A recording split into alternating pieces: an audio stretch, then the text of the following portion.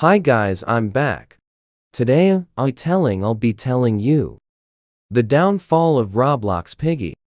So Roblox Piggy was a horror or escape game back in 2020. It was made just for Minitoon and his friends. But out of nowhere it blew up. YouTubers like Flamingo Devour and Creekcraft played this. And then it broke 1B players. But then Book 2 came out. All was going well until Chapter 8 Book 2. Its popularity just died.